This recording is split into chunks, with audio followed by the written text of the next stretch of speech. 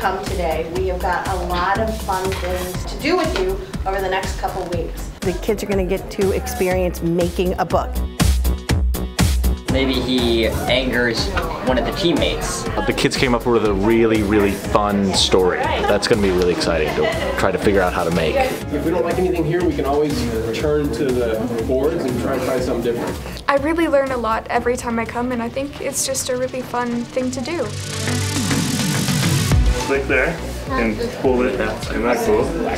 Now that we're seeing the art and the design, it's a really nice way of showing the kids how they all work together. I have been working with my partner. Her name is Brittany. We've sort of let them take the lead, and they've really jumped in and sort of taken the reins. We're making the cover right now.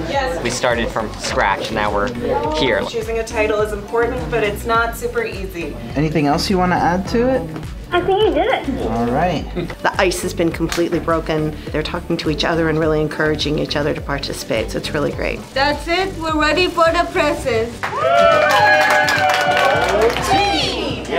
I'm both excited and a little nervous. Telling stories is one of the most central parts of life, and you guys got to do that with some of the most talented people in the entire world. This is our sequel to Zootopia, which we call Tutopia.